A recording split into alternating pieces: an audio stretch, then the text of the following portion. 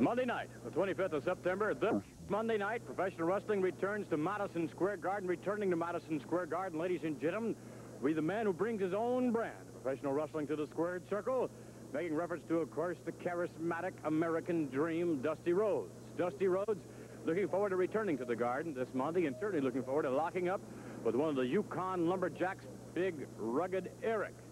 Meanwhile, Pierre, of equal status in tag team competition, also being, of course, the co-holder of the tag team championship, will face Dino Bravo. And surely we look forward to the confrontation between Chief Jay Strongbow and superstar Billy Graham, notwithstanding, of course, the main event. With that in mind, let's bring on one of the principals in this main event this Monday. To my right, Lou Albano, along with Ivan Koloff. Perhaps a frustrated Ivan Koloff, in that you gained a victory and you were so close, but you did not win the championship. You do have that opportunity again this Monday, Mr. Koloff. And oh, it'll be there. It'll be there this time, Delta. Don't worry about it. It'll be there this time. We've waited. We've waited. And the time is near. The time is here. Now we're going to prove. Now we tell him, Ivan.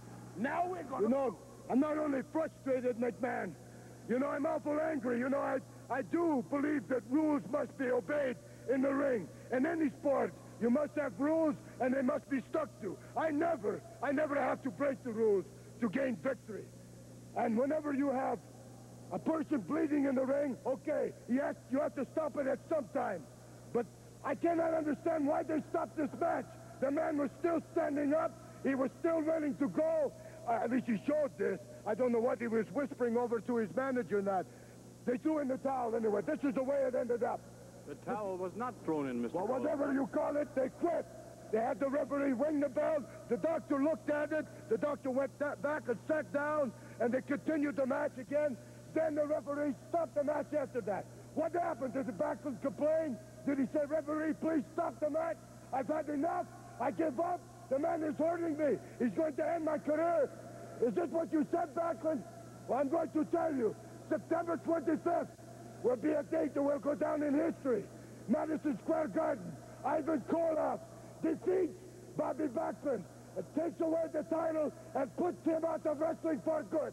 Everybody will cheer. Smart! Oh, smart! Smart! Ivan Koloff looking forward to this return match, and certainly looking forward to wearing the championship belt around his waist once again. At this moment, let's direct our attention to the champion of the Worldwide Wrestling Federation. Bob Backlund, did you hear what Ivan Koloff had to say as you were in the waiting room? Yes, he does. Yes, I did, and I guess he's never going to learn that I did not give up, that I did not tell the referee that to throw in the towel or ring the bell because I was bleeding too much. The referee decided to do that. He decided that as on his own judgment, Koloff.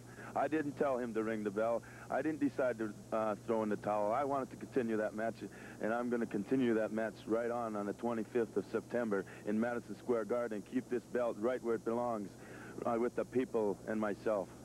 Thank you very much. So we have on the one side a most determined Ivan Koloff. On the other side, we have an equally determined Worldwide Wrestling Federation champion in Bob Backlund. Now, ladies and gentlemen, let's bring on Superstar Billy Graham. Superstar Billy Graham facing Chief Jay Strongbow in what should prove to be a real rompum-stompum affair, because the Superstar justifiably has a bone to pick here, because Jay Strongbow was not an impartial referee in a previous contest, and perhaps cost you to lose the match. But then again, perhaps it wasn't Jay Strongbow. Perhaps it was Dusty Rhodes proving his superiority. In any event, that's it. His superiority is buying a referee to make sure the two of them would gang up, because Rhodes, in that little black heart of his, knows there has never been a day that he can beat the Superstar. He had Strongbow not as a referee, but as his tag team partner. Now, Indian boy, Squaw Man, you'll be back in Paul Husker doing what you do best, keeping house, washing the clothes, things like that. Look at this. But Jay Strongbow, Superstar Jay Strongbow, made a point last week, perhaps a very valid one, in that